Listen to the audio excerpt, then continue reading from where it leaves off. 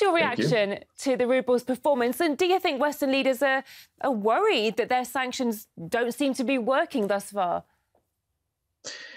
Yes, I mean, the sanctions have clearly had a significant impact, but not of the type that perhaps a lot of the European leaders were aiming for, at least following their official statements. They want to hurt Russia, but they're hurting the European economies and European consumers. And it's just the beginning of that pain. We are seeing a dramatic switch from what used to be fairly free market economies to a Soviet-style system in Western Europe, whereby regulations, restrictions, quantitative rules, sanctions are imposed, and investors or just normal market participants, traders, business people can't get on with their work and their business because of these rules and restrictions from some bureaucrats and Soviet-style rulers that seem to be based in Washington, actually, quite interestingly. So do you think this is just a temporary high for the ruble, or do you think, well, how long do you expect it to last?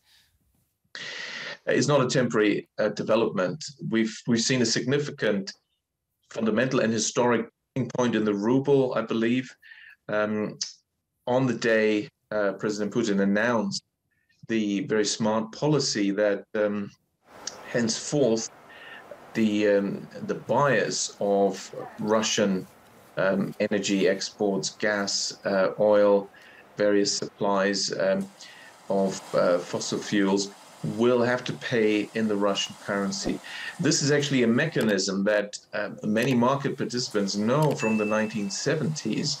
In the early 70s, the US dollar was in free fall after 1971 August, when the US government essentially defaulted on its obligations to change dollars into gold.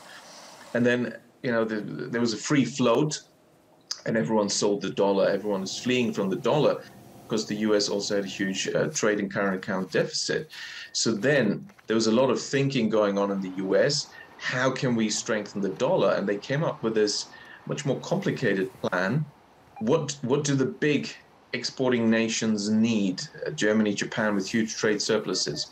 They needed very little from America, but they needed energy imports, oil. And so then they had this deal with Saudi Arabia and then other oil exporters to only sell oil against the US dollar in exchange for military protection and so on.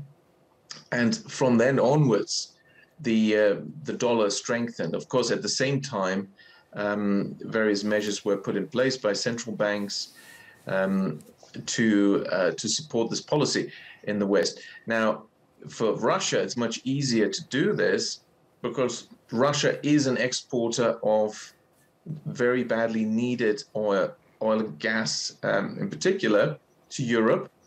And so by demanding that this is paid for in rubles, you create significant demand, and this is structural demand in the ruble. So I think the ruble will continue to rise. Let's also not forget that actually fundamentally, even before the sudden, very brief but very dramatic fall in the ruble in late February, early March, before then, the ruble was actually undervalued. It should have been stronger. And the sort of weakness of the ruble started with the earlier sanctions after 2014-15. And that had been largely politically motivated. Russia didn't react because Russia just let, market forces guide this. But there weren't really market forces. There were already Western interventions and restrictions.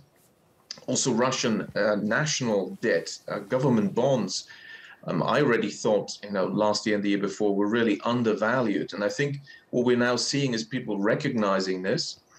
And we're getting back to the true value of the ruble and Russian assets, which has been much higher, or should be much higher than it has been. Rashid, it seems like some kind of twisted irony that the Western countries that imposed all these sanctions against Russia in the first place are now experiencing spiralling inflation and prices at home. What do you expect them to do next?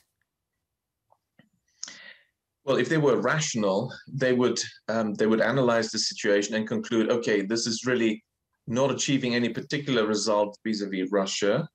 And that's clear to everyone looking at the situation. Russia is not changing its policy vis-a-vis the Ukraine based on this, that's for sure.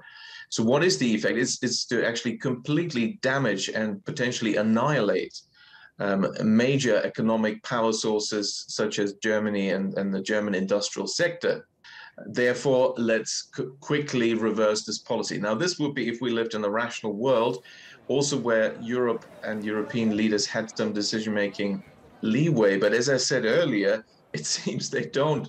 I mean, they don't seem to be able to take independent decisions, and they have to follow what the US is telling them. And the US doesn't seem to care. Now, that's actually something that they should also think about. How come that it's so expensive to be an ally of the United States of America? Perhaps these costs are getting too high.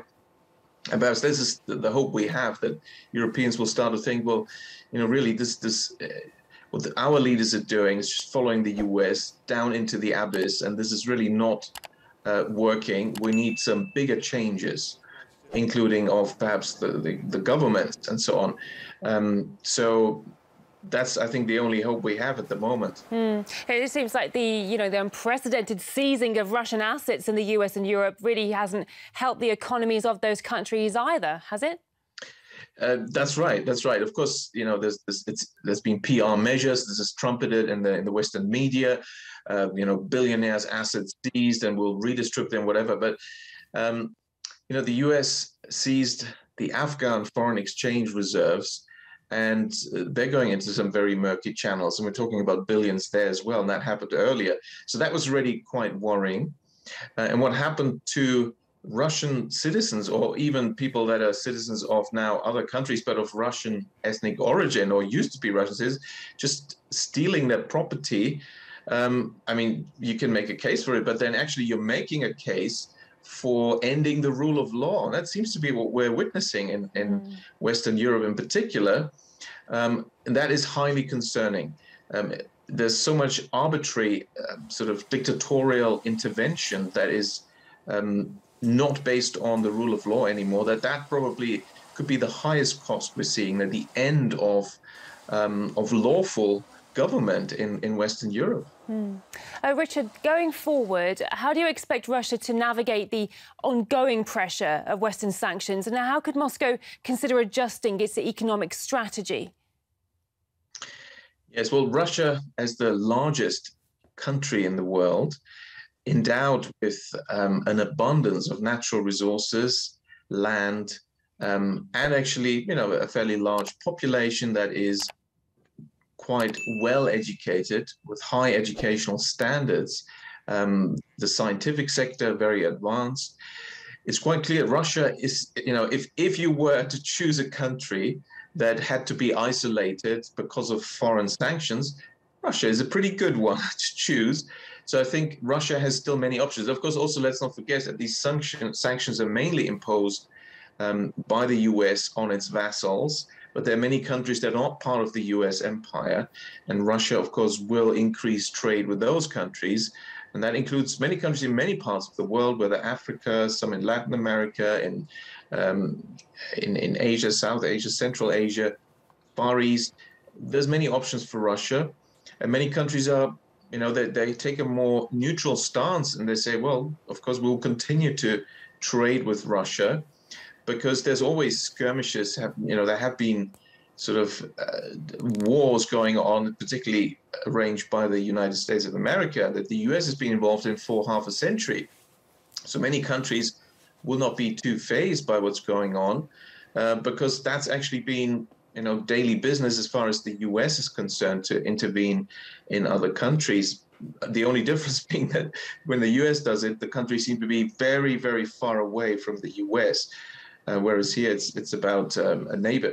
So Russia will expand its trade with other countries that don't follow this US-imposed sanction regime, and has enough options for the economy to continue to do well, while also, of course, following this policy of import substitution. I've written about this before, after the sanctions, after 2014-15. The Russian economy has actually benefited from the sanctions, because it's forced many sectors to produce more at home. And as a result, in many industries, Russia has moved up the value-added ladder and has begun to move away from simply exporting, resources, and has become an economy that is offering much more wider range of goods and services that previously had to be imported. And I think that trend will also continue, and I think Russia will do well based on that.